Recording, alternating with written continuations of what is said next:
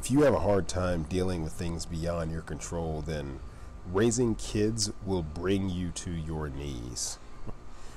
Whether it's them having to go to the bathroom at the most inopportune time, or forgetting to bring the one thing that they needed for this particular trip or event, or failing to plan for what was seemingly obvious. Shaping these young beings into productive members of society can be quite the challenge. So the thing that I've often reminded myself of is that they are not perfect at any age. In fact, if they were, they wouldn't need us, right?